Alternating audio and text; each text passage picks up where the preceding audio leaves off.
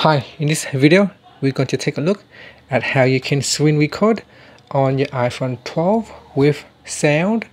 So the first thing you want to do is go back to your home screen, and on your home screen tap on the settings icon. Once you are in settings, you want to go down and tap on control center.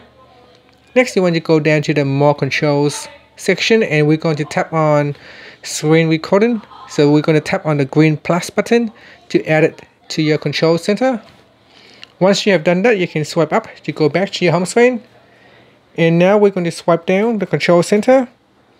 In the control center, you want to touch and hold onto your screen recording button. And this will open up another screen. And in here, you want to make sure that you tap on the microphone button to on. So you can see now it is on. Sorry, I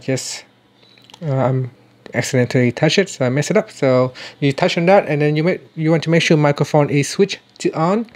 And once you have done that, you can tap on the start recording button, and now it will start to record the screen as well as the sound by using the microphone. Now you can see here at the moment it is recording because the button is now flashing in red and white. And at the top here, it will also indicate that your screen is currently recording.